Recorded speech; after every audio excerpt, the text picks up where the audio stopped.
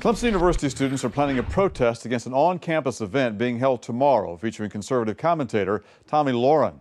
Our Alan Devlin is live on Clemson's campus with more on this tonight. Alan, good evening. Good evening to you, Michael. Yeah, the Back the Blue event being held here at Littlejohn Coliseum tomorrow has already received thousands of ticket requests, yet that same event being met with opposition.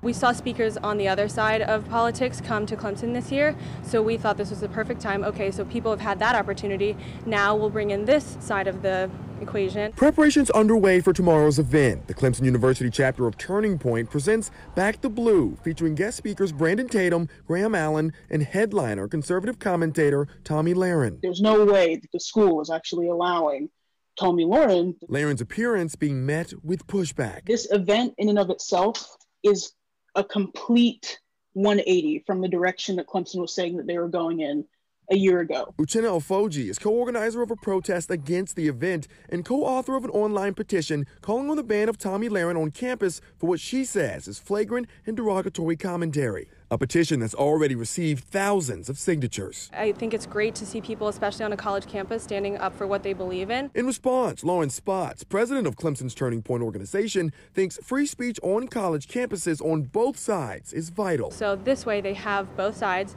They can listen to both, have the opportunity to make their own decisions. And just today, Tomi Lahren tweeting a picture of the petition to her over 1.6 million Twitter followers saying, "Too bad, too sad. See you tomorrow night." We just want to raise awareness and raise our voices that say, we see them, we see this, and we're not going to allow this to happen for students who come after us.